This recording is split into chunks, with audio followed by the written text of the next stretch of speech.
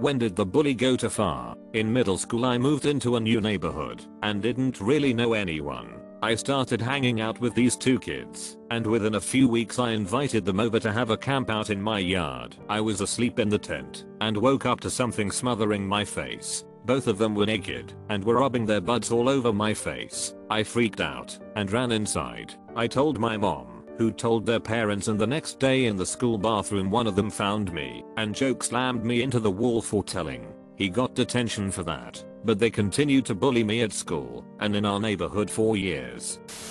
7th grade, he took a thick piece of metal, wrapped it with electrical tape and hit my friend in the head. He had to get stitches, but wouldn't say out of fear who did it. I ratted him out. A day later he jumped me as two of his friends held my arms. Then he stole my bike. My mom went to talk to his dad, who was drunk and hit on her, so she left frustrated. A few days later he tried to jump me again while on my bike when I was at the ice cream truck, but my older, in high school, brother saw it. He literally jumped down 3 flights of stairs from the 3rd FL of our apartment complex and literally grabbed the back seat of the bike and picked it up as he tried to pedal away. He was freaking out, screaming, and my brother beat the crap out of him.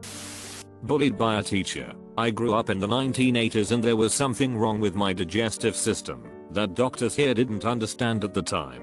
Parents and friends were aware that sometimes I needed a toilet without much warning for either vomit or poo. I could easily doze off sometimes and always had a crampy tummy. First week of high school, I needed to go. Now, I asked the teacher if I could be excused. She said I was old enough to be able to hold it in. I tried to explain that I needed to go. She was all boo-hoo. The baby needs a nappy. The baby needs burping. Some friends tried to explain to the teacher that if I had to go, I had to go. Teacher said no, I couldn't hold anything in anymore, and made for the door. The teacher shouted something, and I passed out, vomited and shat myself. From what I remember, Dad had to hold Mum back from beating the crap out of the teacher, who was then fired. School policy was changed so that if a kid needed a loo break, they got it. Ironically, there was an increase of TP-related thefts and bathroom vandalism. I spent a week in hospital, being prodded and poked. We found out what was wrong. I went back to school. Some kids pointed and laughed at the kid who pooped herself in maths, but they were quickly silenced by my friends and some kids who I didn't even know. Kansas City, Missouri, in a parking lot across the street from the Peanut on Main. I lived in an apartment a block and a half away, and a guy started bullying me who is a head taller than I was. He ran a pizza place down the street, got drunk every night before he came home. His apartment was right across from mine. He chased me over to the parking lot and had been harassing me for weeks. I started moving backwards and he started coming forward, and I stepped into the biggest right hook and hit him so hard he collapsed right there. I went back to my apartment and apparently he lost his keys during the scuffle and passed out on the concrete stairs in front of his door. The next morning my girlfriend and I got up to leave for work and the whole left side of his face was black and blue. That was the best effing punch of my life.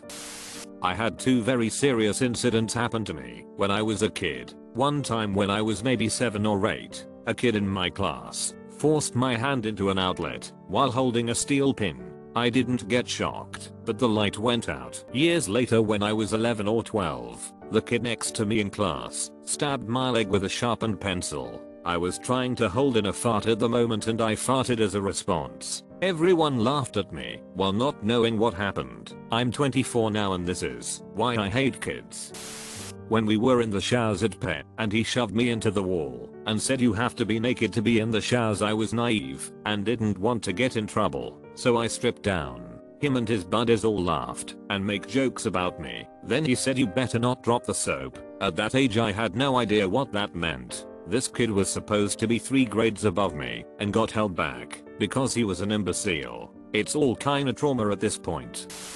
Was nerdy in middle school. Had this guy constantly picking on me, but one day he took my glasses and smashed them on the ground. My mother had bought them for me, and they were her last memory I had. Rage took over me, and I smashed that guy's mouth with my fist. Couple of seconds and I was sitting on top of him poking holes in his belly with my pen, and at the same time punching his face hardest I could. The whole class had to pull me back. I know it was too impulsive of me, but they deserved it. P.S. Last year I found my mother's diary. so I have something else to have my emotional baggage on.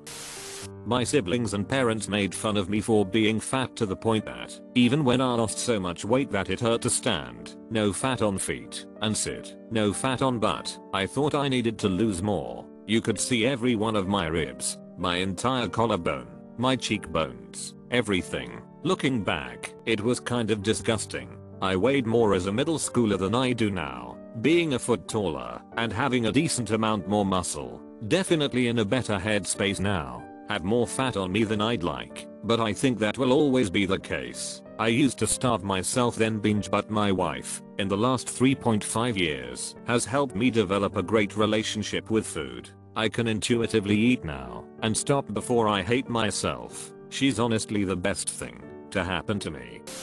I was in elementary school and I was already bullied pretty severely. I was playing nearby the basketball court area, where it was by a small park. There were trees and a few rocks scattered around. Suddenly I feel my head hurt and my hands touch my hair. I pull back and there was blood gushing out. A nearby teacher who witnessed the bully throwing the rock to the back of my head yelled for help and to take me to the nurse's office. It ended up with me in new clothing, a bandage pressed to my head, and the parents being yelled at by my mother. I nearly had to get stitches, and I have a small scar on my head as a reminder from that day. I don't remember if he got in trouble, but I did stay home from school for a while. When I was a kid, we lived across the street from the school bully. Teachers used to hold him at school for 10 minutes at the end of the day to give the other kids a head start. He went after everyone. He was almost 2 years older than me, so when you're 10 to 11 years old, a 12-year-old is a big kid. He bullied me whenever he saw me, so I spent a lot of time avoiding him or playing in my own backyard. I was legitimately scared of him. One day I was at home reading a book, and my brother came home. He's 4 years younger than me, so he was 6 or 7. He was bleeding and crying. He had been riding his bike when the bully stopped him and roughed him up. He also held my brother upside down and tried to drop him on his head. My brother ended up falling face down and cut his face up.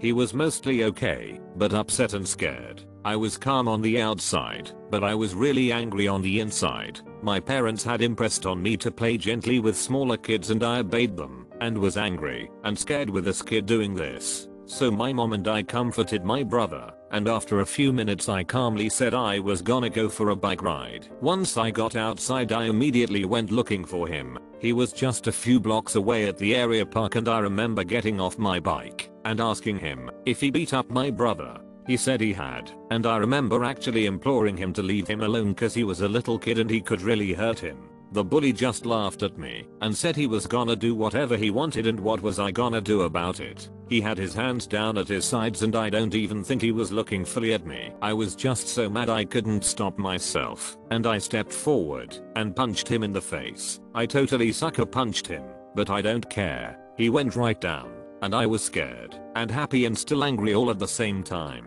I didn't touch him again, but I leaned down and told him I'd kill him if he touched my brother again. I believe he thought I meant it because he didn't bother my brother again.